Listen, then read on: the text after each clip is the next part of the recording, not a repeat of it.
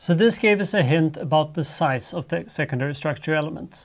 The next thing we're going to need to go after is looking at these defects, understand why they are so expensive and why it's not the Boltzmann distribution. To do that, we're going to need to start by looking at amino acid side chains again, like we did in the first few lectures. This is where I basically compared the two types of distributions. On the x-axis here, I have the probability of certain amino acids occurring either on the inside of proteins or the surface of proteins. So K, for instance, lysine, very much surface, while some of the hydrophobic ones, tryptophan, very much inside. That had to do with when we actually see them in specific folds. They do not change places in those folds, so that's not really the Boltzmann distribution. On the y-axis, on the other hand, I have the transfer free energy between water and oil. And here we have a pretty darn nice correlation, right? The charged ones, lysine and arginine, they're very water soluble, and tryptophan, very fat soluble. So the y-axis, which is a correct Boltzmann distribution, appears somewhat correlated with this other stability thing that I claimed was not a Boltzmann distribution.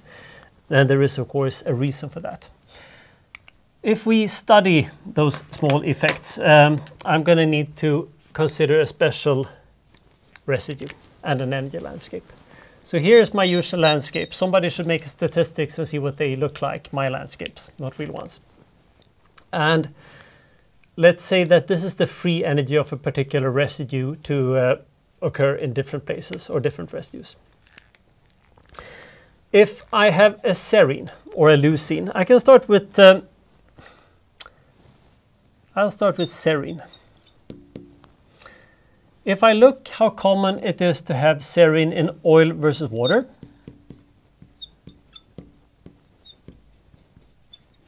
it turns out that it's not really any difference. So if I calculate the cost of moving that from water to oil, it's going to be roughly 0 kcal per mole. It's just as happy in both places. And that would kind of correspond, so if this was a landscape where serine actually could move, that would correspond to having two minima that had roughly the same value. It's going to be happy in either. That doesn't really tell us a whole lot. But let's look at something else. Let's look at leucine, which is a clearly hydrophobic amino acid. And let's look at oil versus water there too. In this case, leucine is going to be much happier in oil. So the delta G from water to oil is going to be roughly minus 2 kilocalories per mole. And I'm well aware this does not look like a world of difference. It's just 2 kcals. It's like a hydrogen bond. But here is the point. If we're looking at folds, every single fold with leucine every single fold with serine on the inside of a protein will also work with leucine on the inside of a protein, because leucine is going to be more stable. So I can always replace serine for leucine in all those folds. But then there are going to be many more sequences where you have leucine in a particular position. Some of those folds might not have more than minus 2 kcal stabilization energy. And in that case, they will work fine if I keep leucine there, but I can't replace them for serine.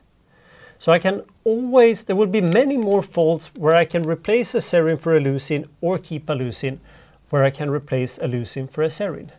And that is starting to get close to this concept, explaining why even seemingly small energies, paying 2 kcals does not sound horrible, but it's certainly worse than paying 0 kcal.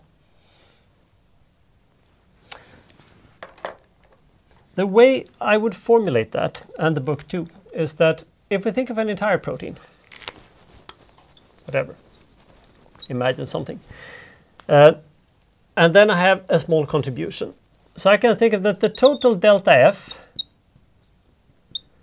that is delta F for the rest of the protein, and then some small of delta epsilon, just for the residue I'm looking at. In this case of serine versus leucine, delta epsilon here would be 0, and here delta epsilon would be minus 2 kcal, because leucine would stabilize it. And of course, that means that all if I use leucine here, I could afford to have delta F be 2 kcal worse. Now it sounds like I'm hand waving. You know what? That's because I am hand waving. So let's look at this as a proper probability distribution instead, and that might be easier, even though it's a bit of math.